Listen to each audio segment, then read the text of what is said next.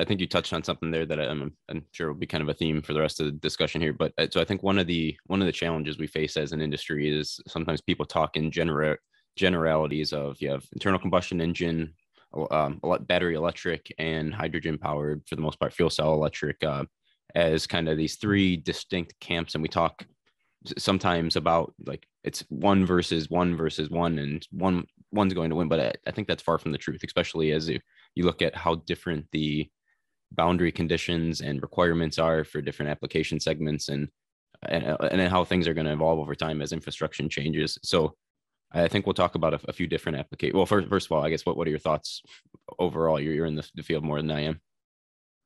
Yeah, I think that often there does seem to be some opposition of, and division into camps.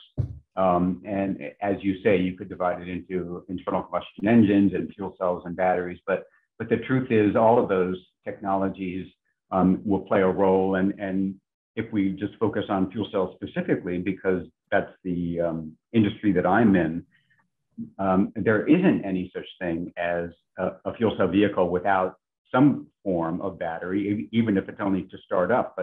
But very often, a much more prominent role battery will play in a fuel cell system to capture regenerative energy and also just to make the best sort of economic sense.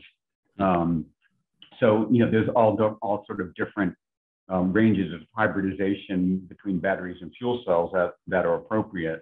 But at least as far as fuel cell systems goes, it's never only fuel cells. So it isn't terribly useful to make those kinds of strict divisions.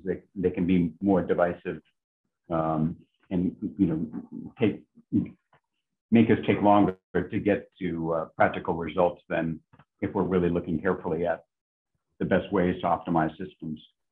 Yeah, and maybe not maybe a little bit of a silly question, but just to touch on it in case anyone's thinking about this. So you mentioned fuel cell electric vehicles of any type have some type of battery.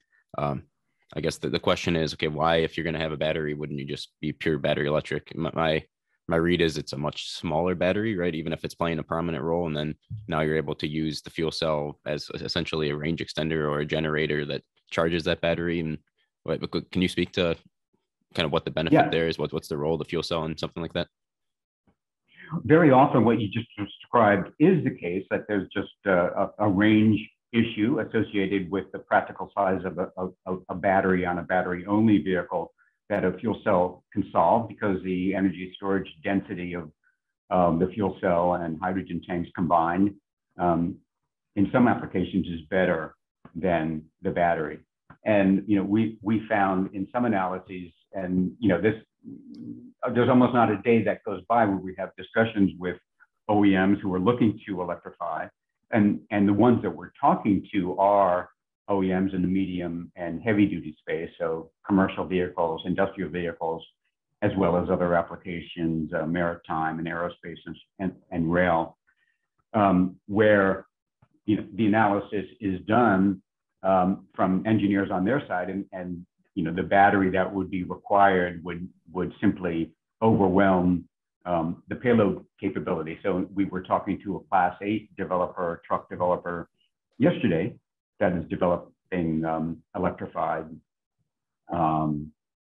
long-haul trucks, and to do what they need to do, what the fleet operators need to do with a battery-only system, the entire payload of capacity of the truck would be taken up by the battery. So it's just a non-starter. Yeah.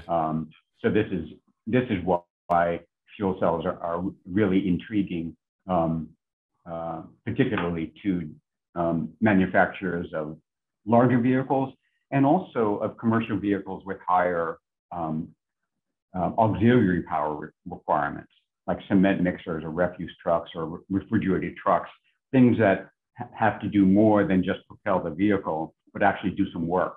Okay. So that's a pretty strong application for fuel cells.